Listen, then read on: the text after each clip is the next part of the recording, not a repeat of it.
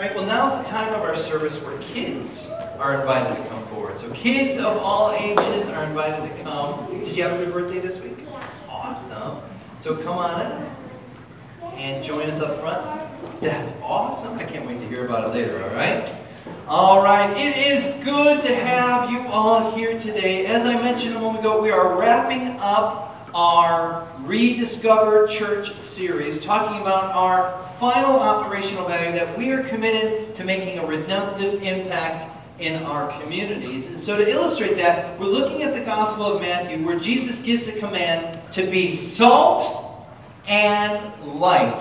And so we're going to focus just briefly this morning together on one aspect of salt. Can we have that first slide up on the screen? Now, I'm going to be honest, I got a C- in chemistry, but I'll never forget. I know Elizabeth is like, you think not?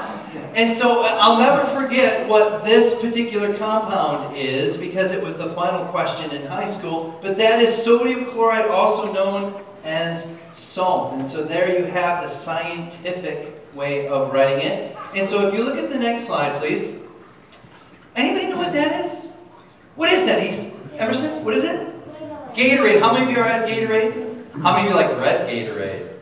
Very good. How many of you out there like red Gatorade? It's delicious. Now, Gatorade became so popular because of what they would call electrolytes, but it's basically just salt and other different ingredients. Salt is one of those really, really important elements that warm-blooded creatures like us need to survive. But also, salt is going to be found in the vast oceans that cover our planet. And salt was very, very important in the ancient world. It's not a stretch to say that we need salt each and every day of our lives to survive. And so I want to dig into, what did Jesus mean when he said, you are to be salt? So what did Jesus mean by that? So I need 5 volunteers to come up here. All right, Brent, you want to be first?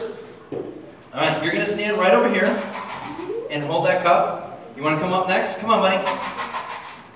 All right, you're going to hold that one right there. All right, come on up. You got it? Easton, you want to participate? Yeah? Yeah, I promise you won't have to eat the salt. I promise. Emerson's going to help out. I need one more. Edward, come on up, buddy. All right, Miss Vandenboom's class in the house today, boys. Represent. All right. Very good. In your cups, kids, you will see salt. And so I want you to be very careful. It's a little bit corrosive, but if you kind of want to stick your fingers in there, just make sure afterwards to wash your hands. But take a look in there. Just touch the salt a little bit. What does it look like? What does it look like? Edward, what's it look like to you? It usually like snow to me. It kind of looks like snow. Yeah, some crystals. Good. Yeah, Bryn, what's it look like? It looks kind of like ice. That's right. And so when Jesus said, you're supposed to be salt, and I'm supposed to be salt, and you're supposed to be salt, what did he mean? So let's look at the 5 different things, and then all of the adults can help us with the little multiple choice question. Here we go. Let's start with the first one. Did Jesus mean salt as a seasoning? Brent, can you hold this one for me? Awesome. What that means is adding important flavor and zest to the world. Is that what Jesus meant? Number 2, or letter B, salt is a preservative. Can you hold that sign for me? Excellent. When you rub salt to meat or fish, it slows decay. Back in the ancient world, they didn't have refrigerators, so salt was used as a preservative. Is it C? Salt is a fertilizer. Small amounts were added to the soil to improve the crop. So if you have a garden, if you have a little salt in there, that's going to help. That feels like ice. That does feel like ice, right? It is, look at your crystals. See? They're observing the salt crystals, right? Is it D, salt as a currency? That in the ancient world, salt was used sort of like money. So Emerson, the next time you want to get a toy, just pay with salt. That would be awesome. The word salary comes from the Latin word salarium, right? No, it just be weird when you pay with stuff. That's exactly right. So Edward, sometime when you're with Jaja, I want you to try and pay for something with salt and see what the store says, okay? All right, or is it E, all of the above? Jesus was referring to salt's vital necessity for everyday life. So kids, adults, are you ready to do the multiple choice quiz? When Jesus said, we are supposed to be salt, did he mean A, anybody? B? C? D? How many of you vote for E, all of the above? You guys are so smart. Edward, word, you're right. It is all of the above. That in all the different ways, Jesus was trying to say, salt is so important to everyday life that we as followers of Jesus need to be just as important to the world. Because without the church, the world is a very different place. Because he calls his followers to be salt in every way, shape, and form. And we talked about today, as well as light. Let's give our volunteers a round of applause. Good job, guys. All right. I'm going to collect the salt there. I'm going to eat this little piece And just don't eat it, okay, Edward? I won't. I won't. All right. Good job. Thanks for listening, guys. You can grab a piece of candy before you return to your seats. And if you attend preschool or first grade, you can head to rest stop with your parents' permission. Everyone else, if you could open up your Bibles to the book of Matthew, chapter 5, and that is where we're going to be today. The series that we're wrapping up today is Rediscovering Church. Ooh, that got really loud. Yeah, sorry. We have spent the past, well, this will be our 5th sermon, going through our operational values and our vision statement here at Red Arrow Ministries. You might remember that our vision statement is join the journey on the road with Jesus, building relationships along the way. And we have these operational values as ways to live out that vision statement. And so I remind you of our journey guide. It has a snapshot of our ministry, and you can pick one of these up today, or I can send one to you if you're at home. But keep in mind that today we finish with we are committed to making a redemptive impact into our communities. That's wherever we are. Wherever we go, we are bringing the salt and the light of Jesus with us, right? We are being the salt and light to the world. That's what Ben's going to talk about today. As we wrestle with this, it's good to remember that this operational value was really the whole reason Red Arrow Ministries was started as a church. For those of you that are new to our ministry, you might not know that Paul Christian Reformed Church was another church that met in this building, and they came to the end of their ministry and they gifted us with their resources so that we could be salt and light into our community, so that we could partner with God to make a redemptive impact. So as you listen today, be thinking about this is the whole point of our church. This is why God has called us here. So as we look towards the future, as we think to next steps, we can't lose sight of the redemptive impact we can have within our community. So before we look at the passage, we have to understand the context. And so Jesus has just called his disciples. He's done a miraculous work, and a large crowd had gathered. Now, as that crowd gathered, Jesus realized he needed to take his closest followers, the disciples, aside. And what we see in today's passage is part of a larger Sermon on the Mount. Sarah, can we see that?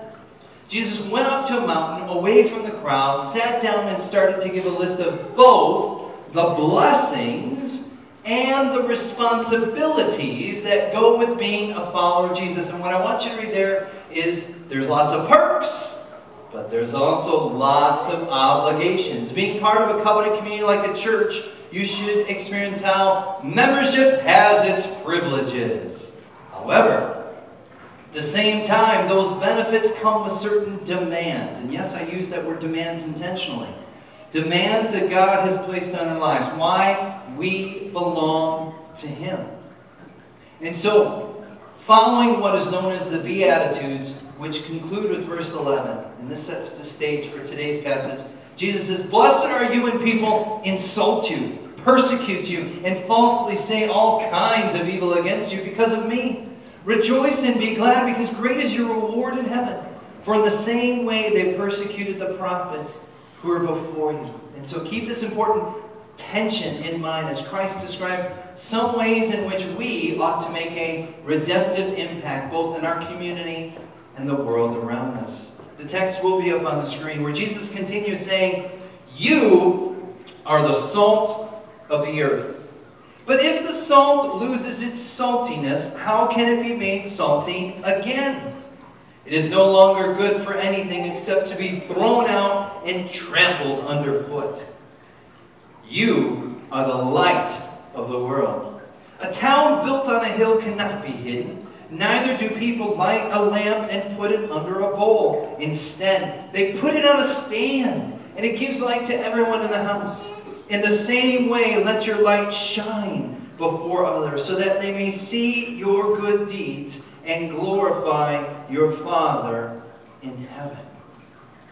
And so notice when Jesus is trying to use a metaphor, he uses an object lesson that is common for everyone that is hearing. We, even today, 2,000 years later, understand the importance of salt, but also that of light. But in the ancient world, as I tried to illustrate with the kids, salt was such a vital part of their experience that the disciples, the first followers of Jesus, would hear this metaphor, and immediately they would recognize that salt is a vital and essential element to all human existence.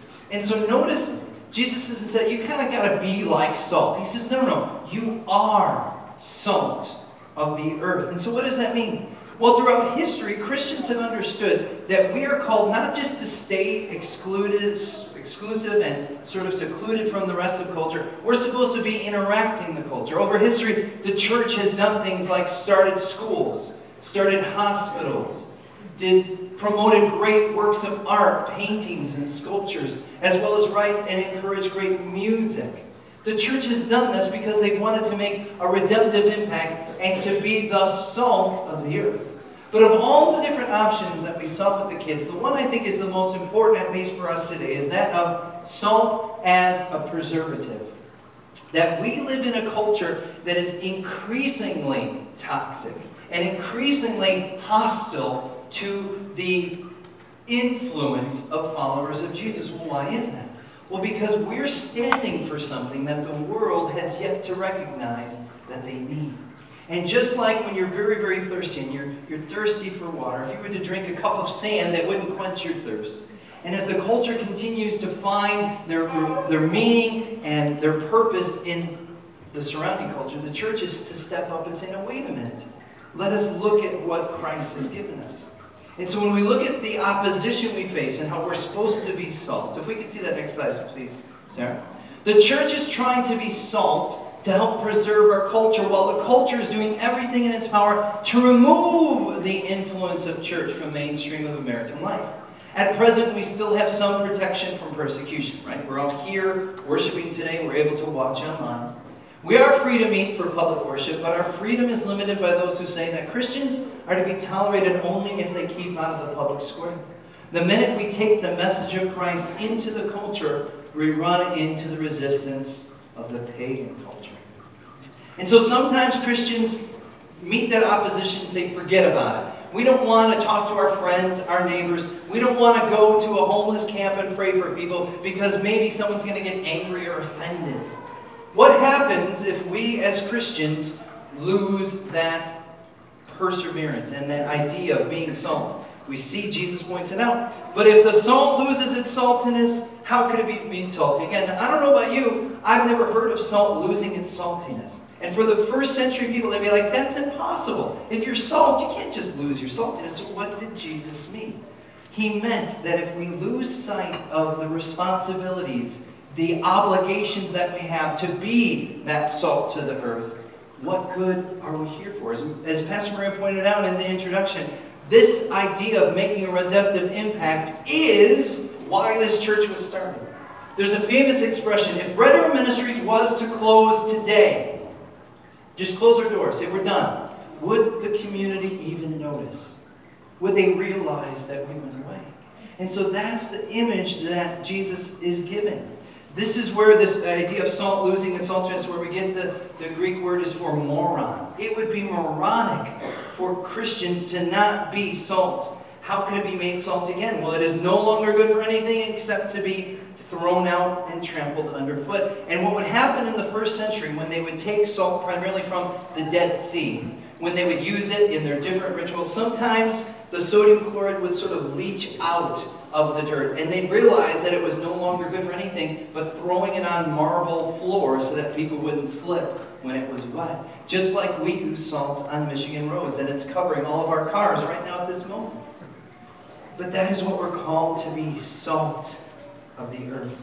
And so sort of mixing metaphors, he moves on to the second object lesson, but we are also to be light. Notice it doesn't say kind of like a light. No. You, I, are the light of the world.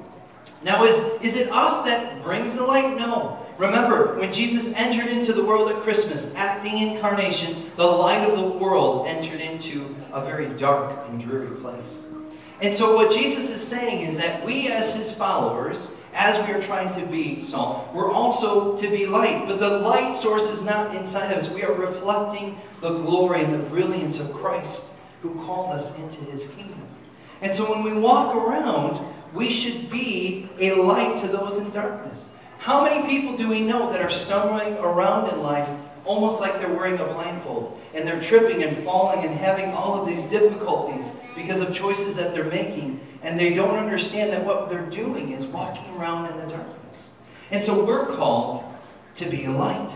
And so here I have this little lantern here. Now notice, this is battery powered. I didn't get an actual fired lamp. Now again, in the ancient world, they would have oil that would then burn, so they didn't have electricity. So in addition to not having refrigerators to preserve food, they didn't have the ability to just flip a switch. Now let's just say that you were wandering around your house and you knew there was different obstacles. You would hold this light up high. You wouldn't kind of hide it. You wouldn't turn it real low. You would do whatever it took to walk it around. Now we see this illustration in the text, that a town built on a hill cannot be hidden. Now, I'll never forget when I was over at Deming's old property, Kevin said, look, in the winter you could sit on this hill and you actually see Timber Ridge from the property. If you've been driving around our part of Michigan during the night, you could actually see all of the lights at the ski resort from miles around. Can you guys see it from your house? Yeah. Barry gets on the roof and says, I can see the light, right? But again, when all of the Christians working together, if we're truly going to be the light, when we are gathered to do something, like, as I mentioned, what Maddie led the church to do yesterday, it should draw people to us. People should say, what is that? What is going on in that place? What is that going on with that group of people? And just like salt can't lose its saltiness, Jesus says, neither do people light a lamp and put it on a bowl. And so this happens sometimes as Christians. We're given the light of the gospel, right? When we read God's word, we're able to understand it. Just like you can't read a book in the dark, the Holy Spirit that dwells within us enlightens our mind to understand Scripture. Sometimes people, when they're given the light, are like, I don't really love this light. I'm just going to keep it just to myself. I don't want to share it with anybody. But how is that fulfilling the obligation that God has called us? They don't hide a lamp. No, they put it on a lampstand, and that everyone in the house can see. And so the passage ends with this summary statement, and we sang a song about that to start our service today. In the same way, let your light shine before others, that they may see good deeds and glorify your Father in heaven. You see, one of the things we have to understand as a church, that as we enter into places, maybe even places we feel uncomfortable, that we bring the light of Christ. And if we're truly going to be the salt of the earth, we need to understand how necessary we are to the people around us. As we see in this last quote, we see that Jesus' disciples possesses a kingdom life, which produces good deeds from a changed life. Bearing the light of the gospel in both message and life will bring people to know that the kingdom of heaven truly is in the world, and they will glorify their heavenly Father. The presence of the kingdom produces changed lives, and that's why this is part of our operational values. That is why Jesus put his light in us, to go out into the world, even places no one would expect us to be, and see lives being redeemed. And so think back to the children's illustration. Do we have any chemists with us here today? No? Again, C-. I barely passed. My friend Lamont, if you're watching, buddy, thanks for your help, man. Could not have gone through it. But again, this was the final exam question, if you remember, Lamont. And we were supposed to write down what is the common name for that chemical. Sodium chloride, salt, is such a vital part of our lives. And granted, in the ancient world, it's even more important. And so hopefully Edward won't embarrass you too much when he goes to the store, tries to buy something with some salt. He could just say, that's what Jesus did. No, that's not what he did, but don't say that. But again, this idea of salt. This idea that such a small thing could be so valuable, so essential to human life, we have to understand that we are salt. This is what we're called to do. But we live in, and I was talking to one of my friends when he walked in today, that we're living in what's called a cancel culture. That if someone says or does something that they don't like, a group of people, a mob, sort of comes around them and says, you're done. You're going to lose your job.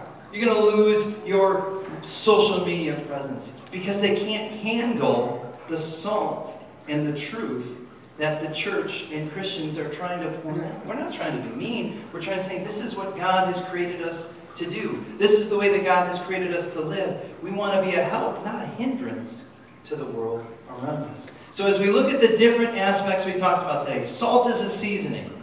Salt as a preservative. Salt as a fertilizer. Salt as currency. Yes, I believe and scholars agree that it is all of the above that Jesus was referring to when he called us, you are salt of the earth.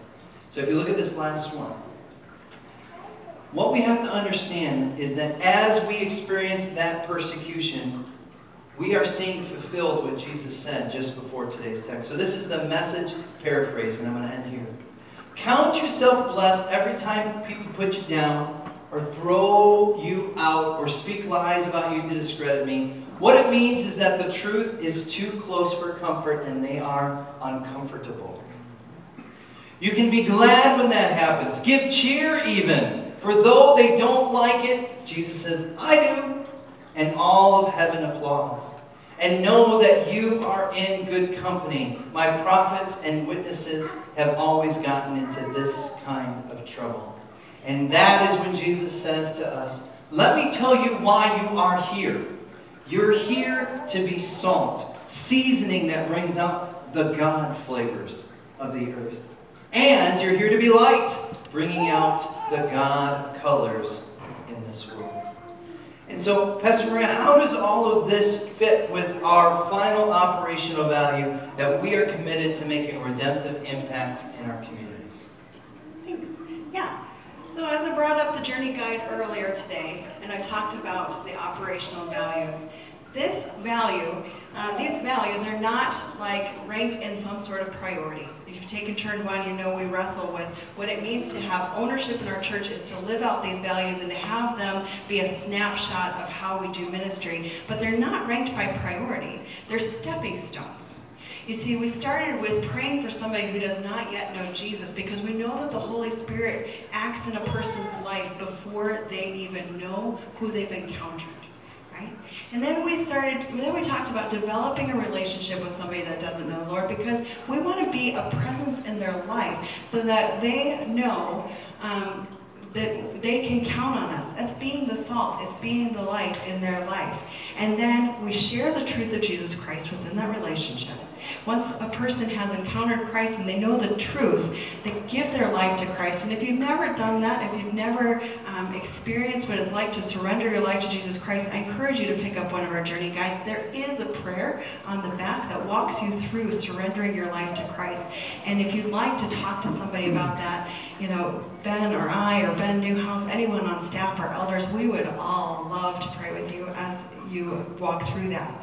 And then, once you've committed your life to Jesus Christ, you're committed to deepening your relationship with God and with His church, His people. Finally, and then we go to being a place where people can grow in prayer and worship. That's what we talked about last week. These are spiritual disciplines that draw us closer to our relationship with the Lord Jesus Christ. And so that living those stepping stones makes a redemptive impact. And what happens when you get to the end is you start all over. It's a circle, and you keep going. Red Arrow has some commitments that we've asked you to live out. So we started out with reaching out by reaching one, and we said, be intentional.